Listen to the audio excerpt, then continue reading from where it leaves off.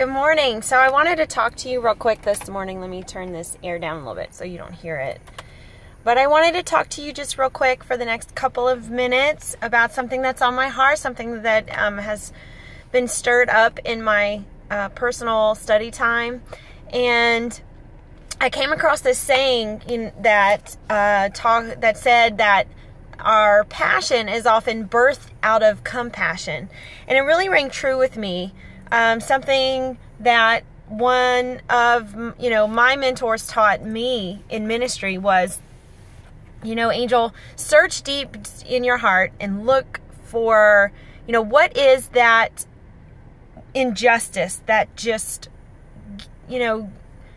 breaks your heart and sometimes maybe even makes you angry. What's that one thing that you look at and you see happen over and over again that it frustrates you? And it moves you and it compels you to want to help another person or to pray for those people or that person or be there, or makes you wish that something would be done for them.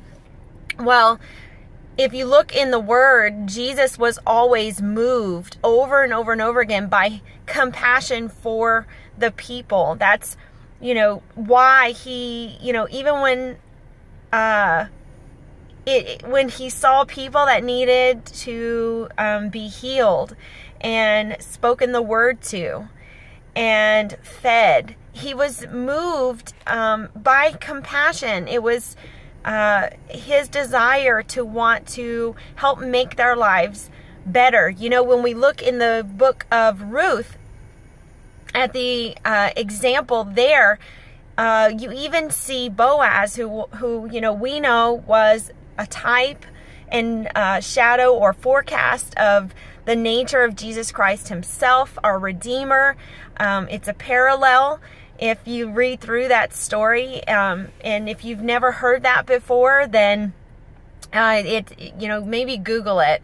But it's Boaz is coming in and he's showing us an example of how Christ wants to rescue us and redeem us and return favor or shower favor on us and return us to a place of reconcilement with him.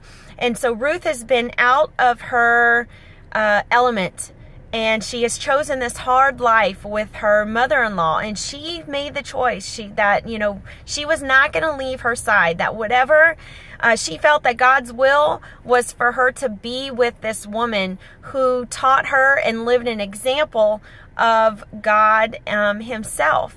And she said, you remember the promise. She looked at her and said, your people will be my people. Where you go, I go. Well, when she was in the fields for gleaning, and she catches Boaz's eye, and he actually says to her, he says, I've heard of all that you've done for your mother-in-law. So here's the thing. You hear this? Ruth's compassion for her mother-in-law, not wanting to leave her alone and begging her, don't push me away. Don't discredit me. Don't discredit this thing that God is doing here. Let me stay on with you and help you, right? And sojourn with you and move over to a completely different land with you. And let me work for you and help you in this hard time. And then Boaz comes along and he's moved by compassion for this woman, Ruth, who he has heard has been doing these things for her mother-in-law. And so he's also moved and begins to shower favor on her and help meet her needs. So I believe this is so much tied to the Great Commission that we all have on our lives to, take notice of when you are recognizing the needs of others around you, the things that stir your heart and get you aggravated. Maybe it's about this health and fitness thing. It is for me. It's one of those things. I am compelled and moved when I see other women in particular struggling with those same issues that I have lived with for so long, and just desiring to be victory over those things. Just show me practically what and how to accomplish this thing so I feel in control of my body again, and I feel like I can live and be a blessing to others and live in the will of God as it concerns my health, and be free and joyful as it concerns my body image and how I feel in my skin. So I challenge you.